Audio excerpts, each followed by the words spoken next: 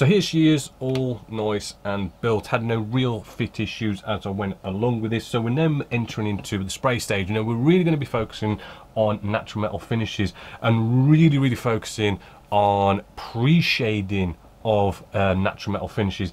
Now when it comes to natural metal finishes, they are one of these paints that are very sort of unforgiving. You know, what's on the underside, what's on the surface before you spray on that natural metal finish really does show through, and it can be, as I say, very unforgiving. But at the same time, it means you can take advantage of a lot of things. As I'm going to go through this, you will see that what you prime it and what you do this and what you do that, it really brings it through.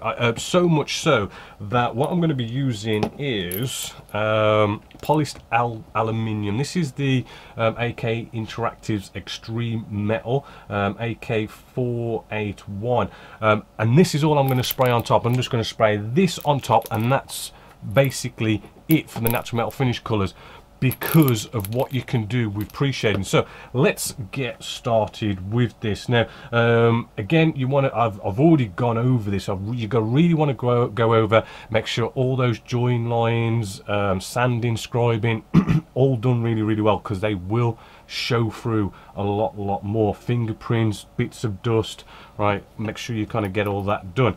Now I've already primed this, our main color, put our main color down. I know a lot of people will go black is an excellent color, but you know what, between black and white, grey, light grey, medium grey, right, they all work well with natural metal finishes. You know, don't just go boom, black is always a good one, right? So I've gone off and actually used this 71110, the UK dark sea grey. I wanted to use something that wasn't black because I want to save black for some other areas, because you can't go blacker than black, right? But what we're going to do to start off with is we're going to do some kind of pre-shading, but strangely we're going to go off and pre-shade it with a natural metal finish. So the first one we have here is AK476, which is steel.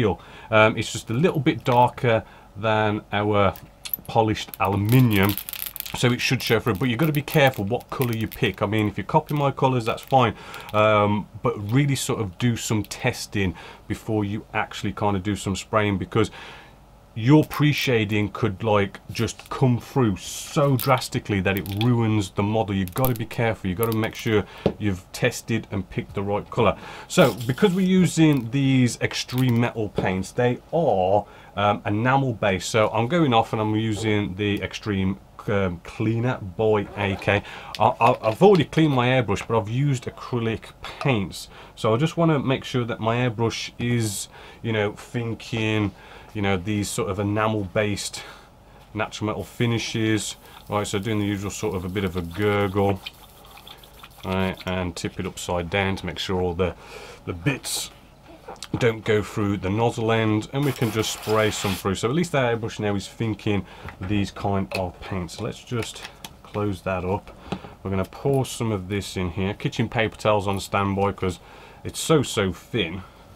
They just seem to go everywhere. So I'm going to pour a nice amount in here. No need to do any thinning or anything like that, right? They're good to spray straight out of the bowl, but they are thin, so you want to bring down your PSI, and we are going to be getting in close, so make sure your PSI is, you know, fairly down, right? Maybe the 15 or below kind of mark. So if we just bring you in, right, this is kind of sort of our standard sort of pre-shading that we would normally always do. So I'm just checking my flow, getting that biting point where we just bring back the trigger and we just start getting paint out. That's that biting point. We want to hold that and move it along. So I'm just going to start to now get my biting point, and when I get my biting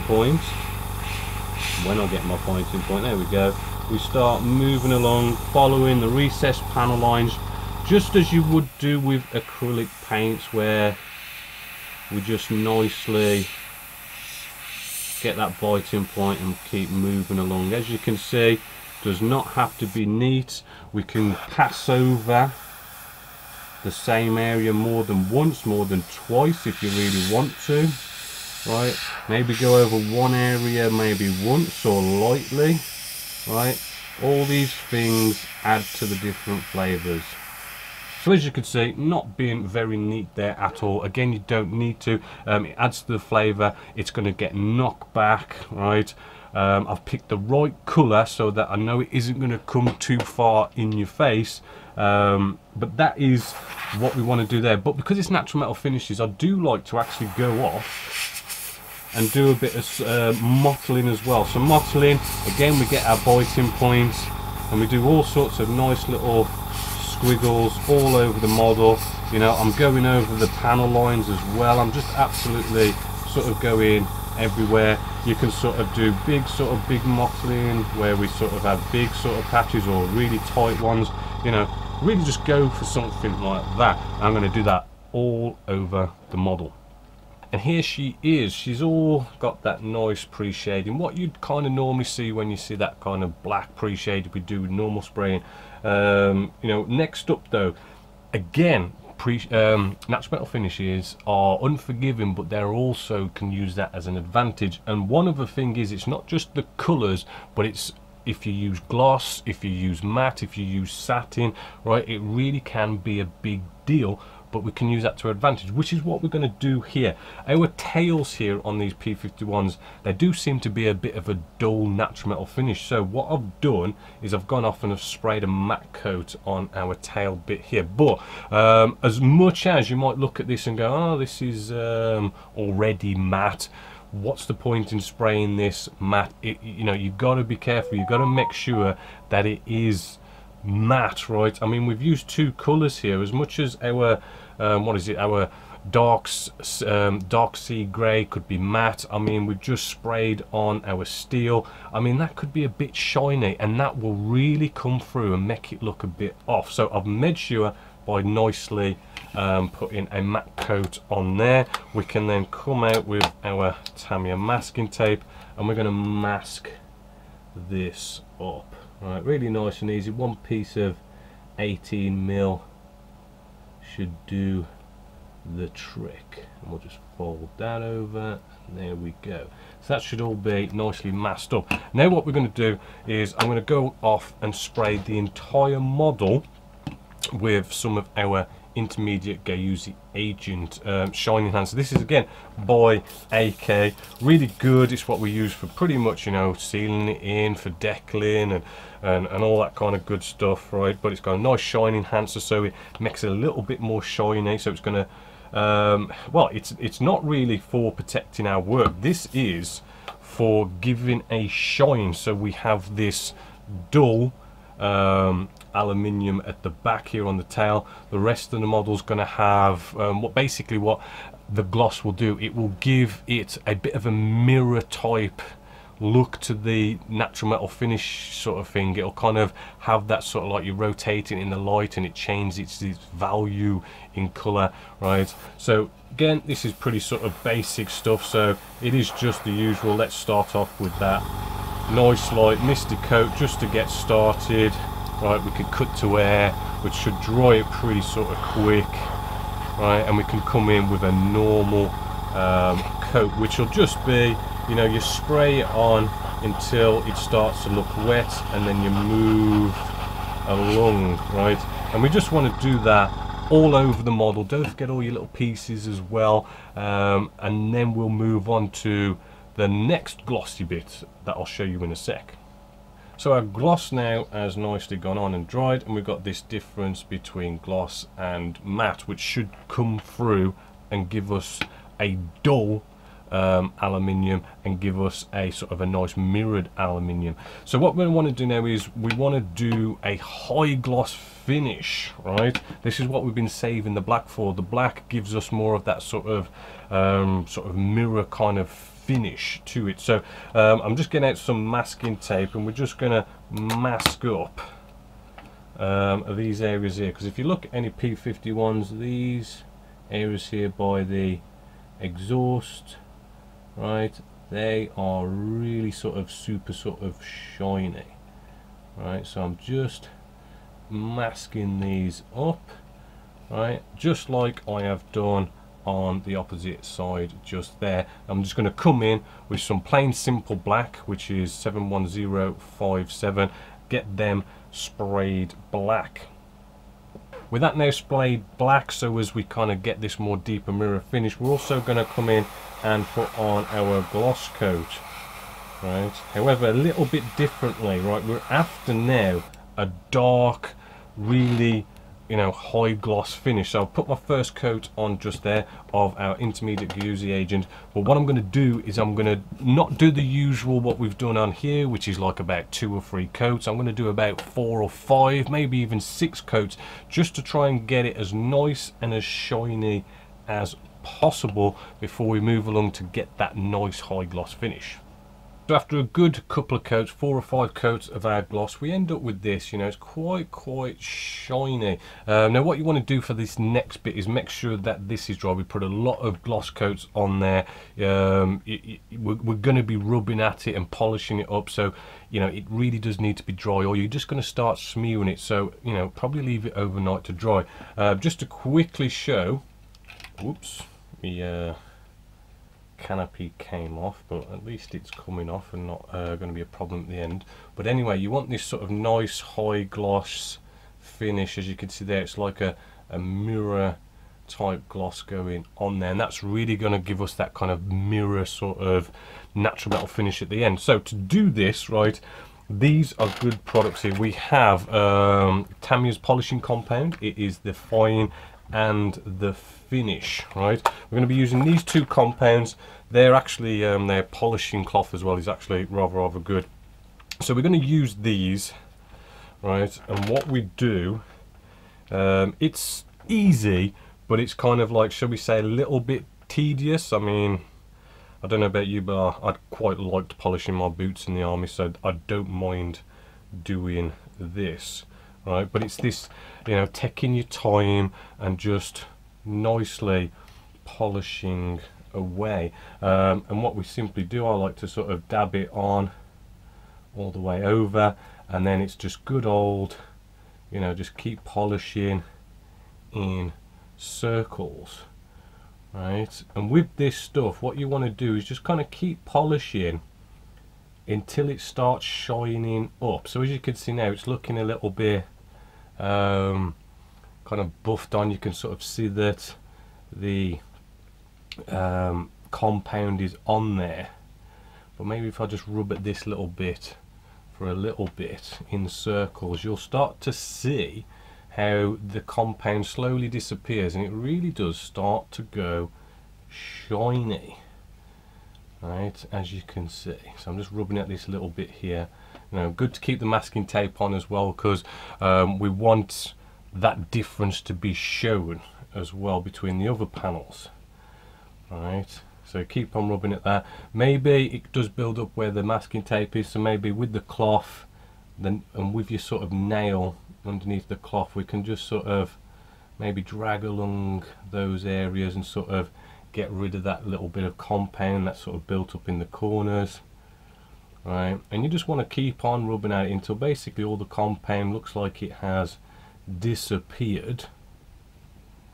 Yeah, so that is basically there, and as you can see, it really does shine up so nicely. Then getting a nice clean part of the cloth, right, nice clean part, right, we then buff it off, right? So we kind of buff off all that stuff, and then we end up with, you know, it really sort of nicely polishing up. But it's one of these, you know, the more you kind of go at it and you polish it up and make sure you're doing it sort of right and just keep going, you know, even if you come along with a second application, right, you know, it all helps and gets you that nice high gloss finish. Once you've done with our fine compound, right, the next compound is just to come along and do what I've just shown you, but with the finish, and the finish gives it that final sort of really nice shine to it. But it pays off to kind of spend the time and the effort, just keep on, you know, polishing at it, keep on buffing at it, and you should end up with a quite a nice you know, high gloss finish, which will really sort of come out when we put the main coat on in a bit, which we'll do in a bit. But I just want to quickly as well just sort of you know, just to mention that when it comes to natural metal finishes, as I've already stated, you know, it shows everything, right? So it is a good idea to, you know, in between any sort of coats you do, you know, whether it was the after the priming, the pre-shading, doing a bit of matte work, the gloss work, you know, just go over your model with cloths and just make sure they're just nice and clean. No fingerprint marks, no grease marks, no hairs, no bits of debris or whatever, because they will show up. A little hair, a little bit of fleck of dust, right? It really shows through. It's probably because, like, natural metal finishes, they have this sort of thing where, especially this one, because of how we're going about it, when you sort of rotate the model in the light and you look at it at different angles, the value of the natural metal finish will sort of change to being sort of like maybe sort of lighter to darker, and it kind of changes the colors as you sort of like move around it. So, you know, if you've got like a lump of a hair or something, it's going to show that. So just a little tip there, just, you know, before you kind of go off and do your gloss coats or whatever is the next color that we do, just, you know, make sure you kind of get it nice and clean, because it will show through. So I'm going to finish polishing up this, and then we'll move on to actually spraying this that one color, and you can see all the differences of what we've done for just putting one color on top. Now here comes the fun part. This is where we're going to actually spray on our main color, right, all over, which is the polished aluminium AK481. Now this has taken quite a lot of time and a lot of work to do all this, you know, all the pre-shading and the different colors, different glosses, mattes, high gloss finishes and all this stuff. We want to, although these paints are really thin, and they can be quite forgiving, just like when we do pre-shading, you know, let's thin down our paints. I'm actually going to thin them down at the start because, you know, we put a lot of work into this. I'd rather do, like, you know, 6 coats on this if I have to, because I've made this more transparent and have less coverage, but I'd like to get it just right. So I've added a bit of our extreme cleaner. Yes, you can use it as a thinner. Well, I've been using it as a thinner. Make sure you give these a good shake, because it does sediment at the bottom. Right, and we're going to pour some in. Right, and don't make the mistake I did once. Right, I know I've always got a brush that I use to mix it all together in the colour cup, right? So get some of your what is it, the extreme cleaner, and clean your brush with some of the extreme cleaner, so as, you know, it's not got water on it or anything like that. You know, use a nice clean brush for it, right? And then we can sort of mix this up, and we know it's not going to go all funny, because we've got to put a paintbrush in there that's got like acrylics on it and water, right? I mean, I probably could do a bit more paint than that, but we'll see how we get on. So the way we go about this now is, yes, as always, let's check our spray. Well, we're just going to do a nice normal coat, right? So starting off with that, you know, misty coat where you sort of hardly see it go down.